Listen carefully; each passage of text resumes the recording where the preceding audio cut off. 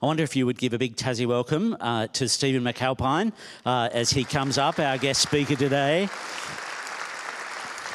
Welcome, Stephen. I have to confess to him and to you that I'm a bit of a fanboy of Stephen McAlpine. He's been writing these amazing blogs and he's so much cleverer than I am and has got such a way with words. I think I've quoted you more in sermons from your blogs and from your book than just about anyone else. So I'm very excited that you're here today. Oh, it's great to be here. Great. Stephen, tell us a bit about your ministry, what you're doing. Yeah. Most of my ministry life's been pastoring in churches, to be honest, from household churches through to bigger churches over the last nearly 30 years. So my wife and I live in another country called Western Australia. She's from Cape Town, I'm from Northern Ireland actually. And then we have two kids, a 22-year-old who works in the church, one of the churches that I planted. So people say, how did your kids turn out so well? And I say, benign neglect. Since I started writing, most of the things I'm doing now are consulting and speaking around some of the issues. So really I wrote that book, Being the Bad Guys, off the back of just listening to people in church, how their experiences were sharing Jesus and suddenly feeling that the cultural shift had changed, that something was a little bit harder than it was in the past. I think that's... Yeah, that's great. This is a really terrific book. My chaplain, Kelvin Todd, read this as soon as it came out. And he said, you've got to read this book. I read it, I devoured it. I bought about 50 copies of it and gave it to all our ministry leaders, so a little commission. Keeping food on my table, along the way.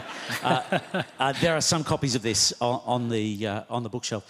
In 2 sentences, what does the book say? It says, why is it like it is now for Christians, and what are the bad responses that we could make, and how does the gospel help us navigate a space where we may not get back to being the good guys culturally, but we can do it joyfully because of the hope of the gospel. Great. On the bookstall, there's only a limited number, so there'll be a little stampede at morning tea to get the ones that are there, but if not, I'm sure you can grab it online. Stephen, welcome. We're really delighted you're here. Let me pray for you. Heavenly Father, thank you so much for our brother Stephen, for the way he's thought so carefully about culture and about the gospel and about encouraging us to be bold in mission. And we pray, Father, that you'd pour your Spirit on him now to give him clarity and help him as he unpacks these themes for us and equips us in our mission in your church. For we ask it in Jesus' name. Amen. Give him another welcome. Thank you.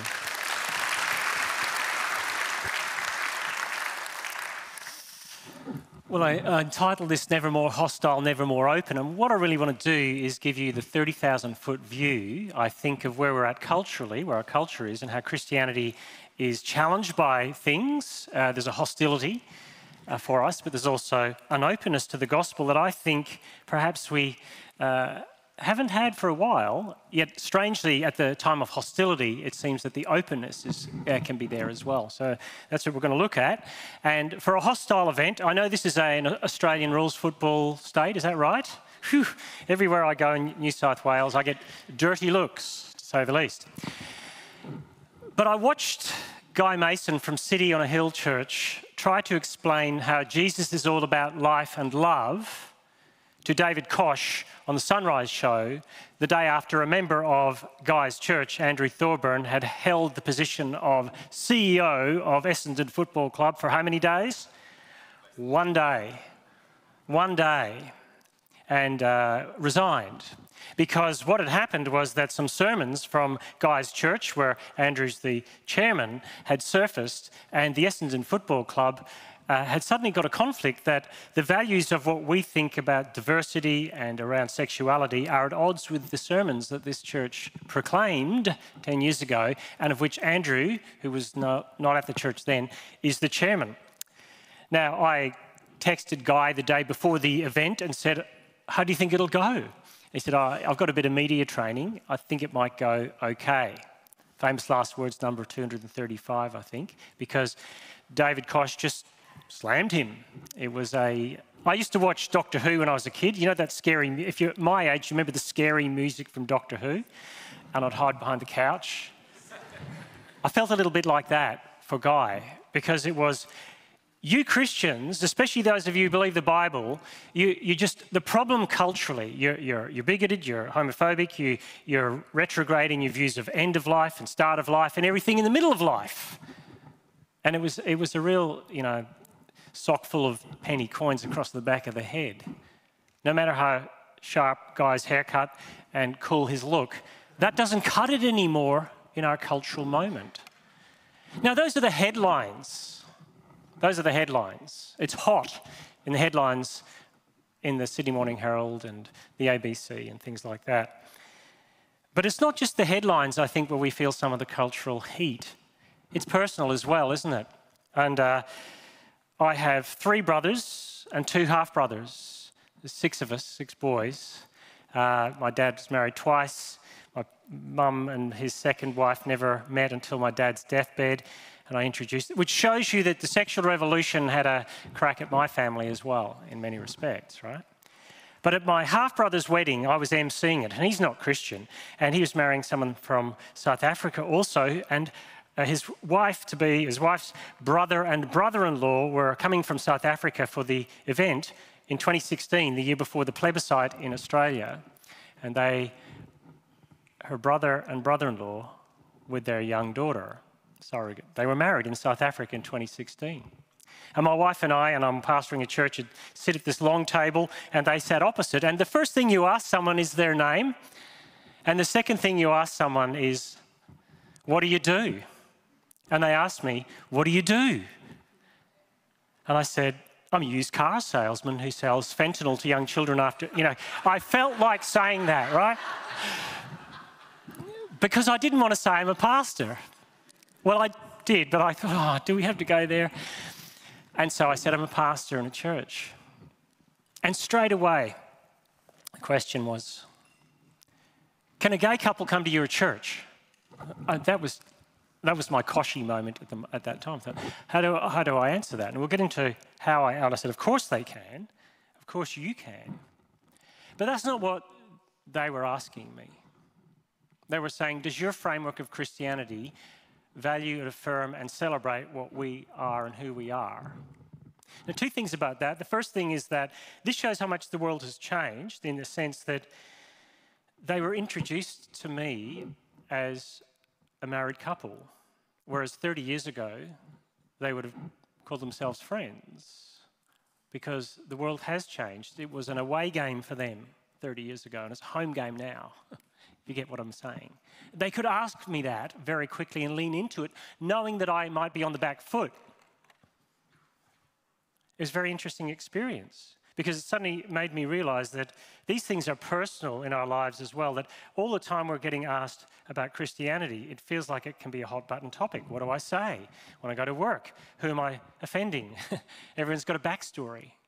But what I also realised is that I started to say, yes, of course you can.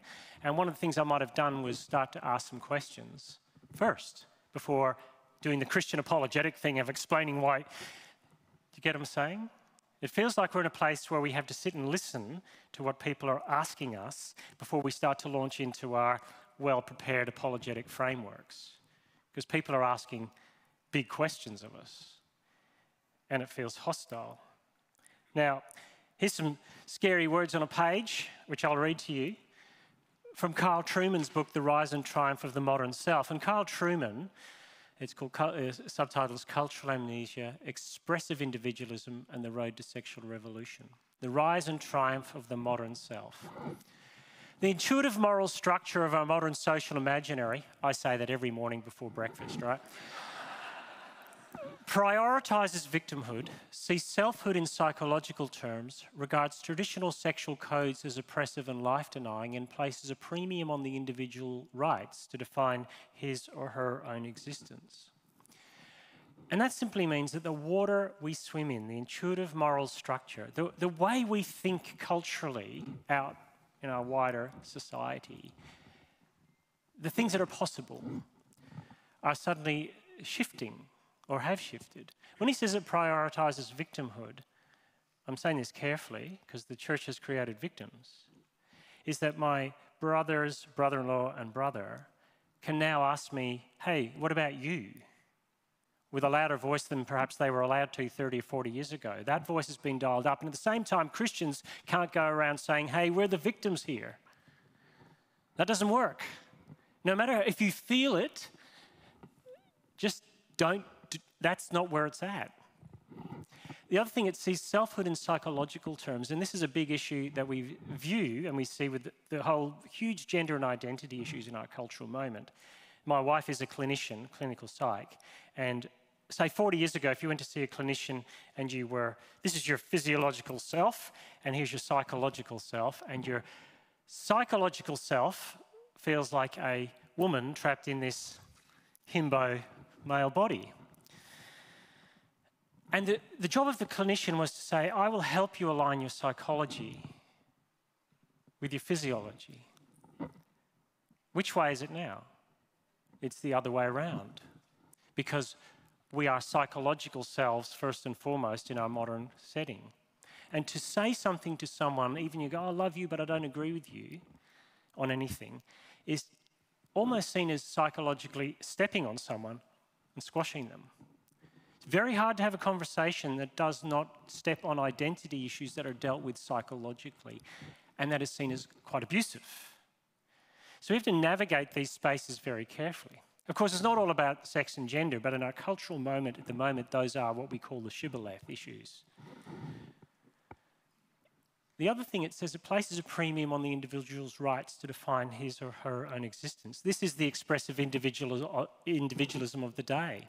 But here's the thing, Christians, we do that too. We swim in the same water. And part of us as Christians is our default is to say, well, I come into church and the first thing I'm doing coming to a new church is scanning the room to see, is this the place I should be? Will this comfort me? Will this sort out my life? Will this have good things for my kids? Well, and one of the things as a pastor that I found I struggled with most was meeting people who were 50 with 3 teenagers rocking up to my church who'd been to 6 different churches in the last 10 years. And their teenage kids look, here we go again. Because they're just looking for the right church. Because it's about them expressing their individual sense of self. That's where we're at culturally at the moment. And I wrote, shameless plug, Being the Bad Guys, how to live for Jesus in a world that says we shouldn't, because there's been that shift for us culturally that somehow we go, we were partly, maybe we weren't the good guys, but we were kind of the lame guys. I was, growing up at school in hard Scrabble Perth. It was kind of weak being a Christian, and now it's kind of, you could be part of the problem, not part of the solution to our cultural moment. If we could just get rid of all the dogma that Christians have, it would all be kind of okay. But I want to say, and this is that we think about the big scary stuff that makes the headlines, and I meet plenty of Christians who are struggling with that. And plenty of Christians who, I mean, lots of people my age who say, my son and my daughter no longer believes in Jesus because of some of these issues. But I would say it's not so much the so-called bad life that takes us away from Jesus in our Australian culture as the good life. The good life. When Jesus says that persecution will come on account of the word, in the parable of the soils, he immediately switched to another soil where the good life will take you away from Jesus, just as readily. Now, my wife and I and our kids went to Mindarie Keys in Perth. It gets above 30 degrees there about every day, you know. Just thought I'd say that in Tasmania. And Mindarie Keys for a holiday, and one Sunday afternoon we went down to one of the restaurants near here. It's a beautiful spot. Look, the Keys are beautiful. They look like sort of an Italian area, except on the other side of that rocky outcrop there, it's blowing a gale. It's pounding waves. In fact, the sign on the beach says, this is not a safe beach to swim in. Oh, I just paid a good Airbnb cost for no beach to swim in. But on the other side, it's chaos. But this human-made little shelter of Pleasure Island is in the middle. And we go down to the restaurant and it's heaving with people on a Sunday afternoon having a lot of fun. And I said to my wife, do you think anyone even thinks about Jesus in this setting? They don't need him. The good life can do it for a very long time. Except, of course, sometimes a wave does come over the good life and crush you, doesn't it? Sometimes the winds of reality break through the little Mindari Keys life that you've crafted for yourself or your friends have crafted for themselves.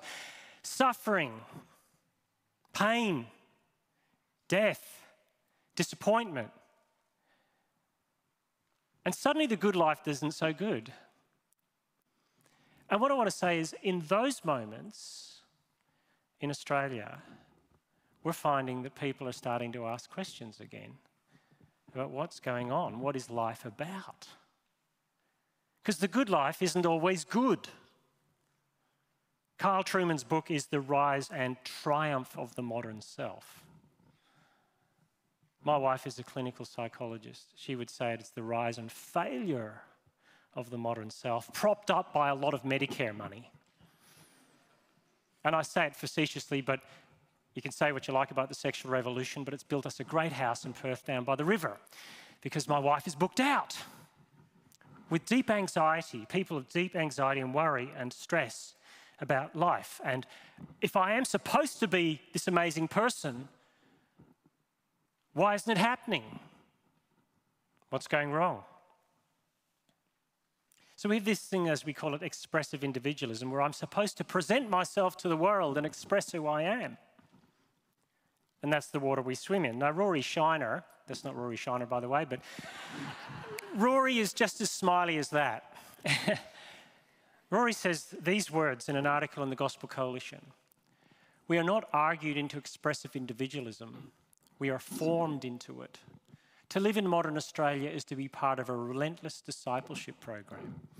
Every Pixar and Disney film, every graduation speech, every new novel and Netflix series is 100% on point. Your purpose in life is to find the true inner you, psychological self, and then to express that to the world. God is framed out. You see, we're not combating something with a discipleship program called the gospel. We're combating another gospel discipleship program with the gospel discipleship program. It's a competing discipleship program. That's what we're experiencing culturally at the moment. And it's a pretty good discipleship program. I go to Sydney a lot and I'm staying in an apartment there, and everyone says, when you leave Jesus behind, and it'll be terrible. It's going to be a zombie apocalypse. There'll be dancing and partying and people having good times. It's just awful, right? And I look out over the balcony, it looks pretty good. Looks pretty good. Every Pixar, every Disney film is discipling us into expressive individualism. God is framed out. See, what's the solution to that is not buy 5 acres in the hills with beans, spam, shotgun and wait for the zombie apocalypse and form a cult, okay? So you might live there already because there's a lot of hills around here, but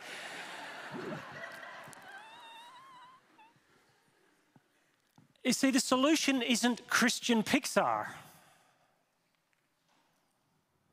It isn't Christian Disney or a Christian novel that always ends happy. The solution is framing God in to everything. The solution is you as a Christian saying, I will get up today and despite the social imaginary saying, if there is a God, he just wants me to be happy and do what I like, I will get up and say, though he slay me, I will bless him. I will get up today and say, I will take up my cross and follow him. It's to frame God into my life and our lives together in every possible way we can. Because ain't nobody got time to set up Christian Pixar. But we're called to frame God in a secular world as if he matters and as if he has weight to him. As if it matters what he thinks I do with my body. That it matters what I am like at work and how I respond to things. That it matters that how I do marriage, singleness, loneliness, joy. Framing God in is the issue as a Christian. Framing him in as if he matters. And I think when we do that, rather than shrinking back, there's a great opportunity for the gospel in the lives of people looking on and going, I know that the good life is supposed to be about expressive individualism, but it's crushing me. Or I know that the good life is about doing what I want, but I look at some of the evil things that are happening and I don't like that. The late Tim Keller, slides come up a little different. The modern self is exceptionally fragile. While having the freedom to define and validate oneself is superficially liberating, it is also exhausting. You and you alone must sustain and create and sustain your identity. This has contributed to unprecedented levels of depression and anxiety and never satisfied longings for affirmation. You might have grown up in the era, if you're a millennial, where everyone gets a trophy. Everyone is affirmed. I'll just affirm you now, just in case you're feeling a little bit tense about it. But see how much affirmation's enough? Just a little bit more. Just a little bit more. And the gospel sweeps that away, as Keller has said, quoting, you're worse than you think you are. That's not affirming. But more loved than you dare hope. And the liberty that gives you to go around and look at my brother and brother-in-law, Bayers and Leonard, who I know quite well, and go, I'm worse than I think I am. Because when I have a big view of who God is and what he's done, other humans are not too big, but they're not too small either. I don't have to despise them if they don't agree with me. Do you know what size they are? Human-sized. Just like me. I seem to have shrunk the last few years, but anyway. There's something superficially liberating about expressive individualism, but as my wife has discovered, her clinic is full of people who say, I've broken that lever off in my hand and it's not working. Not working.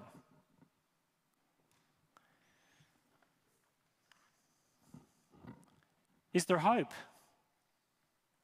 Or are we in a slow, steady decline because the gospel isn't taking root in anyone's life anymore at a rate of knots in Australia? So it seems. Let me finish with a gospel story. Last year, it's a year ago last week, at the network of churches that I belong to, Providence Church, of which Rory Shiner, you may have heard of, I mentioned him, the smiley guy made of snow. He's the senior team leader. And his brother-in-law, who's also a good friend of mine, Ollie, came up to see me because it was a big festival after church with food and party and all that sort of stuff after the gathering of three churches. And he said, I want to introduce you to someone. This is Claire. She works with me and she's just become a Christian. And I was, a 40-year-old woman who, I looked at her, she doesn't look like a Chinese national student at university, so I don't know what's going on here. And my friend Ollie works as the head of Westfield's design fit-outs in Australia, and she was part of his creative team. So a creative, white, well-educated, happily married, her husband was there. How did you become a Christian? That's like impossible. And she told me that something was missing despite everything that she had. She felt something was not right.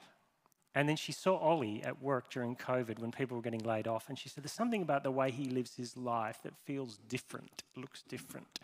And it was that he'd framed God in to everything. And she started to talk about it. And she started to say, oh, well, could I read the Bible? Yeah, you could read the Bible. I could get you a Bible. And then could I come to church? You can come to church. And church is uber funky. No, it wasn't. It was just a normal, everyday church.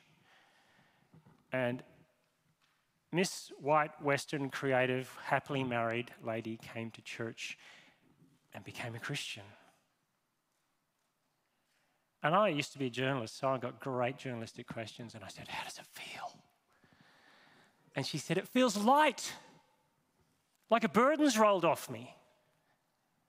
I mean, there's a Sankey's revivalist hymn from the 50s that says that was a cliche, wasn't it? But that's what she felt like. The sense of, I have to do it all, has gone. Now, somewhere in the mix, she's repented and believed in the gospel and trusted Jesus as her Lord and Saviour and turning from sin and turning to righteousness. But that's what she felt in the moment. And then I said, in another great journalistic moment, what else does it feel like? and she said, it feels like I don't need the approval of other people anymore. We're a culture where everyone is expressing themselves individualistically before a watching world. You are your own, but you are never alone. That's the world we live in. And suddenly, something had changed in her life that lifted her burden, and so her approval was firmly in Jesus and what he'd done for her and who he was. That's the cultural moment we live in. The headlines are, CEO lasts one day. But the average person is feeling more like Claire. Maybe they're not. But the waves will come over into the key at some stage in people's lives. And those are the moments when you framed God into yours that give you the opportunity to speak into someone's life with the gospel, even when it feels hostile. Because it is a hostile world. But from how I see it going forward, it's never been as open as well. I think I'm about out of time. But I want to give you some encouragement through some books. Just to read around some of these issues, I think. So, Being Christian After Christendom is a great book by David Rietveld. I hope I'm pronouncing that right. And David is really asking the question of, what does it mean to be Christian after all the Christian-y bits have gone from the cultural frame? You know what I mean? Anyone remember Lord's Prayer at school and stuff like that, when you had to say that? And maybe you just had to go to church and wear itchy pants and sit in a pew, and nobody's got time for that anymore, right? But this is a great book to unpack what's going on in our culture. What does it mean to be the bad guy? What does it mean to be the people who are perhaps not at the centre of where the culture is going, but perhaps to the side? What does it mean to lament it? That was the past, but also say, what is God doing now in this cultural moment, and how can he change people? And it's got really good questions in it as well. It's worth reading, so that's a great book to read. And then these ones from the back of the one on, I think, What God Has to Say About Our Bodies by Sam Albury is a great book, because who I am and my body and all those questions are big questions in our cultural moment. And what the gospel says about that, and the good news that God says about our bodies, is actually quite liberating. And Sam writes from the perspective of being a single, same-sex attracted man who works in church and speaks around the world. And he says the gospel is good news for our physical selves. It's not an abstract idea. It's something for our very physicality. And in a culture that's obsessed with the body, maybe God's got something to say about our bodies that liberates us and makes it good news. So that's worth a read. I love this book, The Air We Breathe. How We All Came to Believe in Freedom, Kindness, Progress and Equality by Glenn Scrivener. An Australian guy, lives in the UK now. It's a great book to give to people who might be asking questions, who are not Christian. It's a great book to read for yourself to see all the values that he lists, freedom, kindness, progress and equality, are very progressive values in our world, but they didn't come from nowhere. The gospel framework transformed society back in the Roman Empire era through those things. They're not universal human values, they're Christian human values that have spread across the world because of the gospel. And this is a great book for understanding that and going into a little bit of depth for people who might have questions about it, because it's written in such a way that it's to the inquirer. It's a great book to read. Another book I picked by a friend of mine, Adam Ramsey, Truth on Fire, Gazing at God Until Your Heart Sings.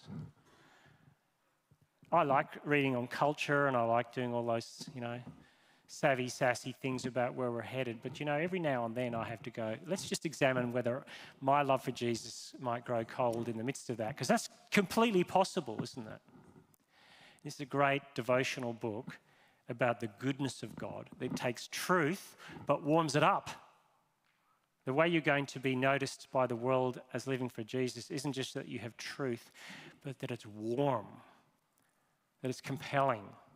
And this is a great book unpacking that by Adam Ramsey. He lives in Queensland, runs Liberty Church, and he's the head of Acts 29 in Australia.